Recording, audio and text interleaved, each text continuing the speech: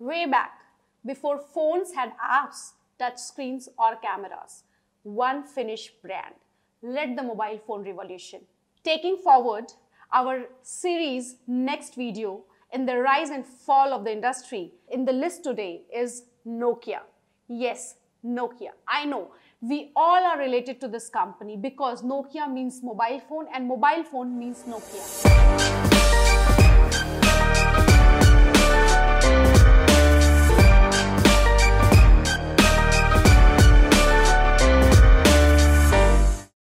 Hi everyone, so I'm here back with the most interesting story of the decade, I would say, most reliable and trusted industry giant Nokia. But before I begin, I will request all of you to please subscribe our channel IP Jagruti so that I get reason to come up with more brilliant and informative content for you. Okay, so from market domination to sell off in less than 10 years, as Microsoft swoops in to buy Nokia's mobile business for $7.2 billion. What happened to this Finland's most beloved company and why would Microsoft take it on? And we will also discuss the role of patent portfolio in Nokia's journey. Whenever we turned on one of the Nokia's legendary handsets, we always got the same thing, that one famous signature logo and holding hands. And for more than one generation, it was hand-holding Nokias did best carrying people through bit by bit the mobile revolution. In the days before highly customizable background and operating system, there were swappable and very cool fascias. And of course, more than 12 years before anyone ever made Angry Birds or the bird angry, there were mobile game to rule them all, and that was Snake. Nokia were by no means the first company to release a commercially viable mobile phones. Nokia were so dominant, people didn't talk about what brand it was, just about the numbers 3210 or 1310 or something like that. So whatever you had, you have the numbers. They took users on journey. But as it is said, that the time you get the feeling that you cannot do anything wrong and you are unbeatable, you automatically get into the zone of not experimenting and not doing state-of-art research. And same happened with Nokia, thinking that they can never be wrong and no one can beat them, defeat them. They stopped innovating, and then all of a sudden, in January 2007, Steve Jobs walked onto a stage and pulled an iPhone off his pocket and changed the world forever. The fall was swift. According to figures from Gartner, Nokia's smartphone market shares in 2007 was dominant 49.4% and then started falling to 43.7%, then 41.1%, and then 34.2% in subsequent years. And in around 2013, it fallen to 3%. Everyone has their own reason why Nokia has failed, but many say this reason, that reason, some say Symbian because of the operating system, many others have other reason. But one reason which actually motivated me a lot to talk about is that I think the main reason for this is Nokia downfall. That is, actually Nokia was making great phone, but they stopped innovating and stopped experimenting, and they didn't predicted the market, what customer wanted. And as we know, innovation begins change, and we all love that. And this is the main reason, I think, that was for the fall of Nokia. Once, the former Nokia CEO, Stephen Elop, said that we didn't do anything wrong, but somehow we lost. And this statement proved that why they lost, just because they didn't adopt the change. It took just few years for Nokia phones to go from being the must-have handset in your hands or pocket to being the long-forgotten handset. Discussing few of the mistakes which Nokia did, they only focused on the hardware. Reluctant to change the operating system, dysfunctional organization, missing the smartphone waves. So now the question arises, why would Microsoft spend $7.2 billion on a business that looks like it's on the way out? On September 3, 2013, Microsoft announced that it would acquire Nokia's mobile phone division for $7.2 billion. Microsoft had been looking for a way to enter the mobile phone industry to better compete with that time giant and present time giant, I would say, Apple and Google.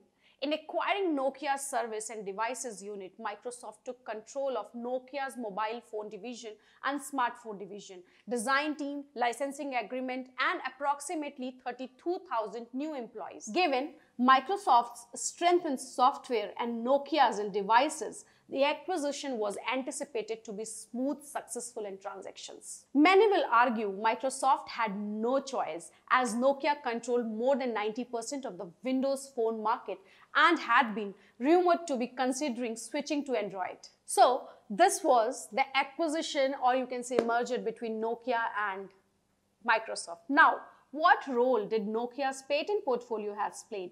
Because till date, Nokia is alive due to its patents.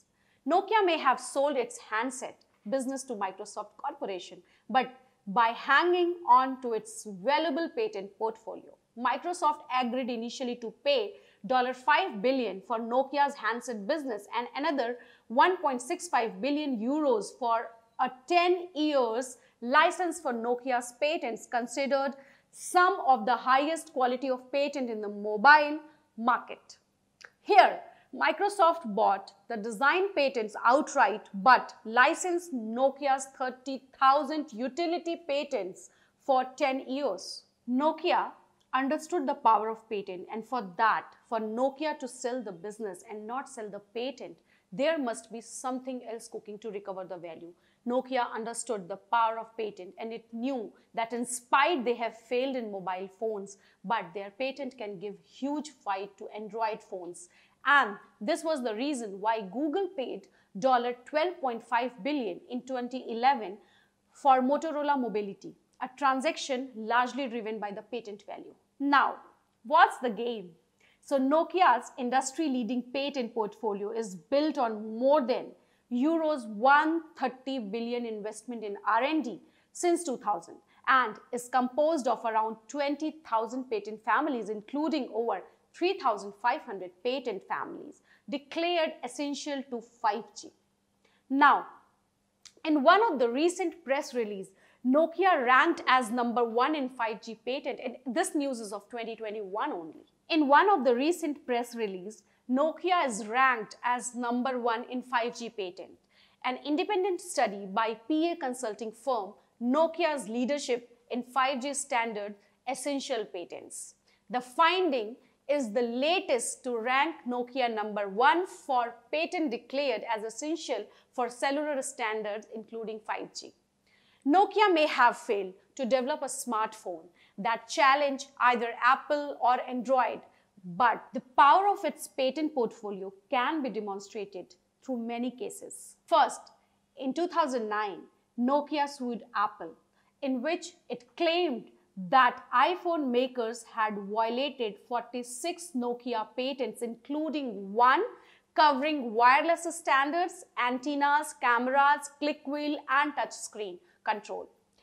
Apple agreed to settle last 1 year for an undisclosed cash payment and ongoing royalties. Nokia gets more than $600 million every year in revenue related to its patent. Second case, Nokia in 2012 filed lawsuit against HTC, RIM and ViewSonic in the US and Germany for allegedly violating 45 patents covering antennas, power management, app store, data inscriptions, and retrieval of email attachment and more. There also Nokia won and they had to pay huge royalty to Nokia. Third case, Nokia recently signs a patent license pact with Samsung. The amount is undisclosed. Whether it comes through license, sales, or litigation, patent-related cash flow could be vital for Nokia. Nokia can take advantage of its strong and diversified patent portfolio and bring innovative product in the market. So now, I hope you understand the power of patent. Despite of everything, your IP can be your life support. And I feel that Nokia still has a lot of potential to rise again and I read somewhere that while the past of Nokia has been about connecting people, and I really like this statement, the past is about connecting people and the future can be about connecting world. So this was all about Nokia's story, the rise and fall of Nokia, and as I stated, I hope that Nokia will rise again because still they have a huge patent and IP portfolio. So this was all about for today. The rise and fall of Nokia, and again hope that Nokia will rise. But at the end, I would request all my viewers to subscribe our channel if you want me to come up with any specific company's story, IP portfolio or the technology stories. Please mention in the comment box and do not forget to subscribe our channel. Thank you so much for watching IP Jagruti.